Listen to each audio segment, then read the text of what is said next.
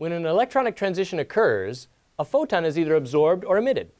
So if a photon is absorbed, an electron goes from a low energy state to a high energy state. When a photon is emitted, that's an electron in an excited state dropping down to a lower energy state. When we observe those things, we say, oh, there's blue light, or there's an ultraviolet photon being absorbed or emitted. We can infer something about the electronic structure of that atom. That process is called spectroscopy, looking at the absorption and emission spectra of atoms, molecules, and all kinds of species, and determining by inference what's happening in the system. So let's look at that. In the hydrogen atom, you have various energy levels that we're now familiar with, and if you have transitions that end or start in principal quantum level 1, those transitions will all be in the ultraviolet. Our eyes won't be sensitive to them. You can design a detector that detects ultraviolet, but our eyes don't work to detect these. They're too high energy of photons. If transitions start or end, that is, they'd end in 2 if it was an emission, they would start in 2 if there was an absorption of a photon. We can have the first, which is the 3 to 2 transition, actually is in a visible region. So it's at about 657 nanometers. That's a red photon, and we could detect that with our eyes. The 4 to 2 is in the green, about 487 nanometers, and the 5 to 2 is in the blue, around 435 nanometers.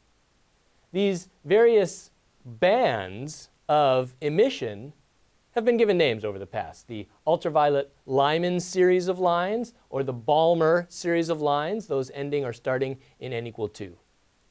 Now, since there's these visible emission lines, we can detect those. If we excite hydrogen, or any number of gases, there'll be emissions that are in the visible spectrum, and we can see them.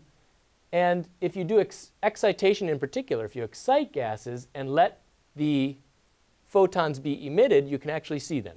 And that's how neon signs work. They excite gases, and then those gases emit photons, and those photons are visible to us.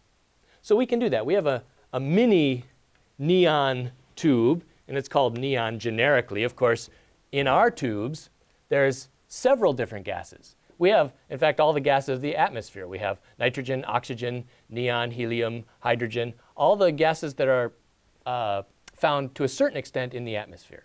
When I excite them with an electric charge, the electrons will be promoted, and they will emit specific energies. They'll emit them all at once, so the colors will be a mixture of these. They'll also be emitting that ultraviolet radiation. We won't be able to see that, but it's emitted at the same time.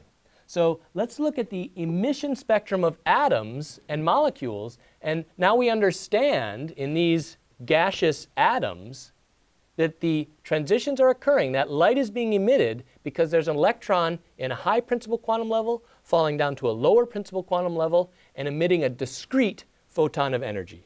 Let's look at that. So there's the emission of light by those gases when they're excited by an electric charge.